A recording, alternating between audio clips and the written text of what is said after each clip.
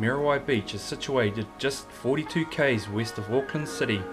It is definitely worth a drive if you want to experience the West Coast rugged coastline.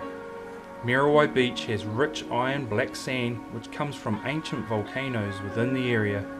This includes the large Kaipara volcano which used to be just offshore from the Kaipara Heads.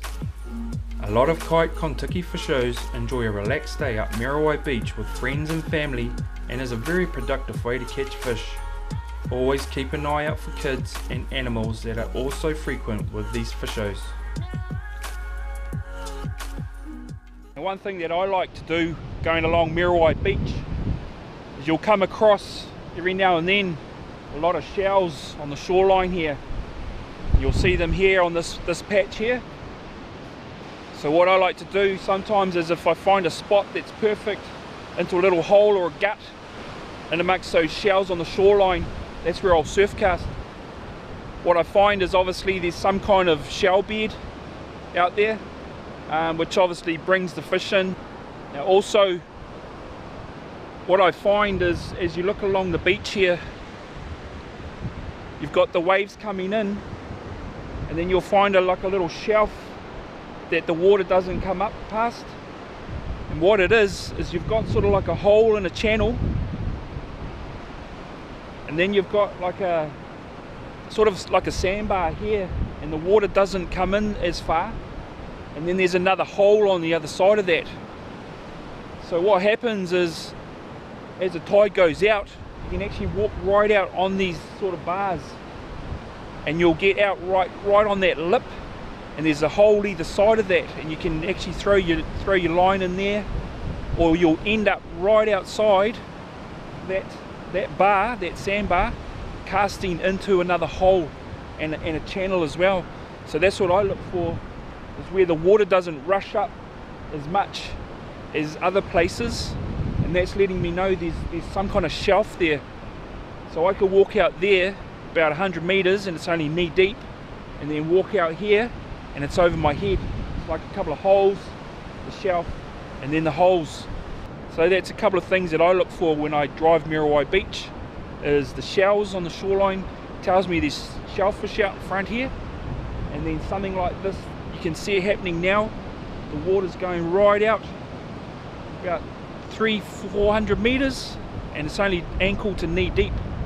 So you can walk all the way out there, get out there into that next channel. So normally what happens, you've got the beach, got a little channel sort of waist deep, and it'll come up again onto a shelf, and then out in front of that shelf there's a big sort of gutter and channel that runs along the beach. It can be up to about 10 to 20 feet deep, and then you've got the main sort of sandbars again out sort of 500-600 meters. So you're fishing in that little gully that runs along the beach. That's where the fish will come in. They'll come in over that sandbar that's breaking way out there, and they'll come into that channel and just mooch up and down that channel through the day. Better at night, obviously, early morning. Yeah, that's what I look for up here on Muriwai Beach, and that should help you sort of understand. You know, you could be standing here and casting onto that flat area, and it's only ankle deep. So you got to learn those shelves that sit here. It'll go like a shelf, hole, another shelf, hole, and it goes like that sort of up through the beach. So that's what you want to sort of look for. Now another thing that I like you'll notice the waves here. It's in a hole here, and you've got the main sort of the sandbar out there that I was telling you about that you can walk out to over here, but it'll break on that shelf, roll over, and then the waves will just start bubbling. They actually won't break. It means there's a hole there. There's nothing for the wave to sort of come up on the shallows and break. So that's letting me know there's a deepish hole there. So that's why I like fishing these spots on the low tide. it's getting you right out into that deeper channel. These inside channels do hold fish, but they're normally only about waist deep, and night fishing, early morning is the go for those spots. They'll hold trevally, snapper, and obviously kahawai.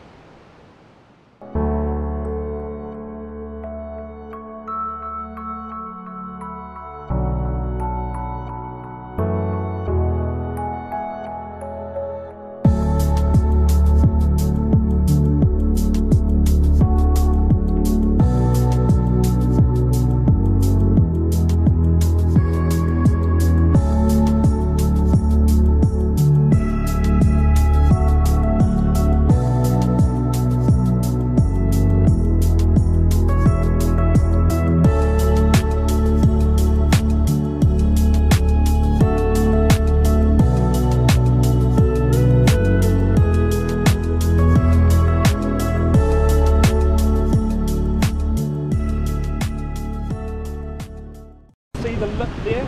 The waves are breaking at about 50 feet in front of me. That's the lip of the bar there. And then out in front of that there's a hole or a channel, gut that runs up parallel with the beach. That's where we're fishing. Out past there is the next sandbar. So we're fishing in between the two, and fish should be swimming up and down that channel all day just searching for food. Hopefully we get into a few.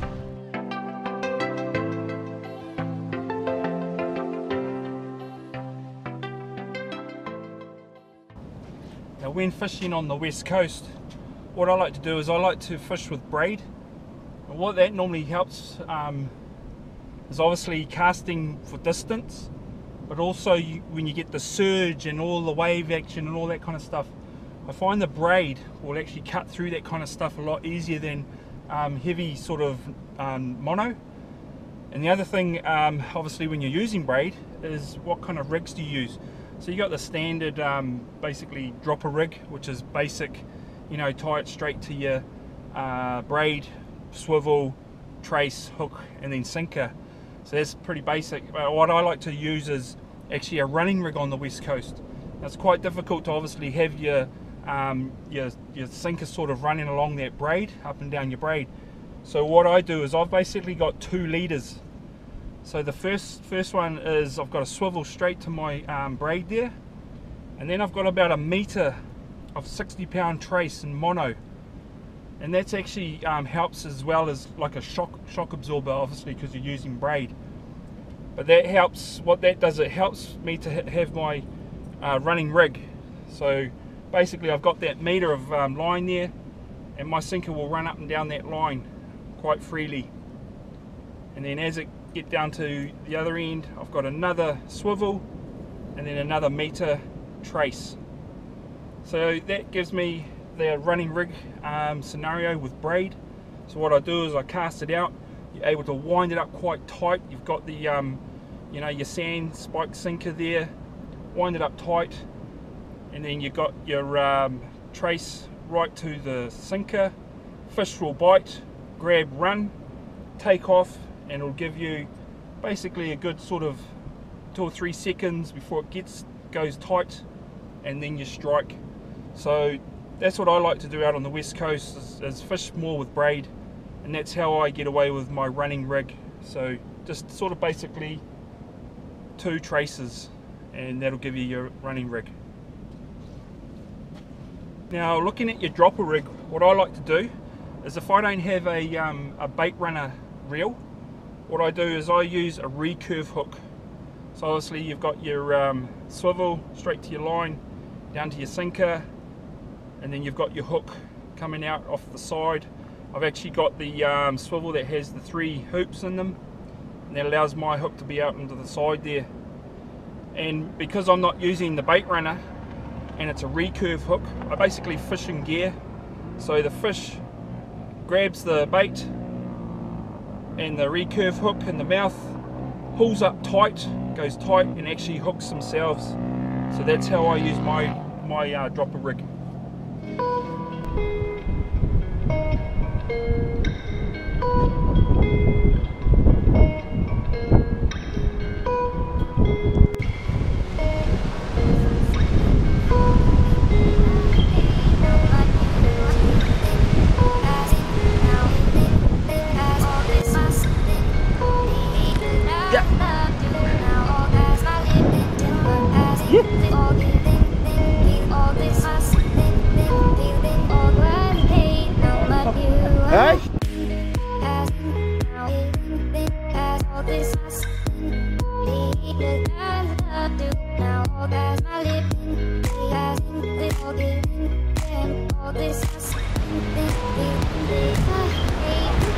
spears hooked up.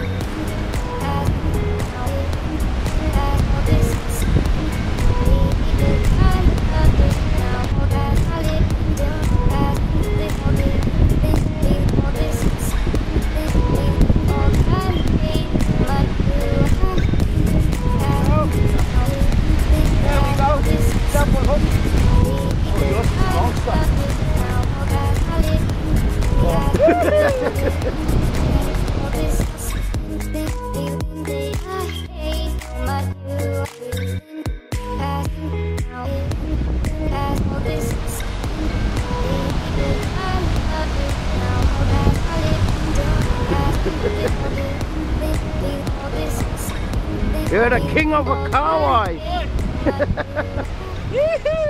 King of the Kiwi!